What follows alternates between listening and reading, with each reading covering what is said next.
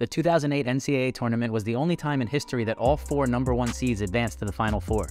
Kansas took care of North Carolina, while Memphis handled UCLA, setting up this blue and white championship battle. Kansas went into the locker room at halftime with a 5-point lead. Star freshman Derrick Rose led the Tigers back into the game and the lead in the second half.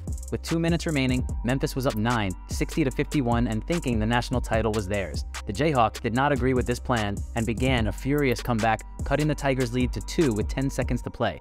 Rose was fouled and missed the first of his 2 free throws. He nailed the second to give his squad a 3-point lead. Kansas possession after the make with no timeouts, hoping to tie.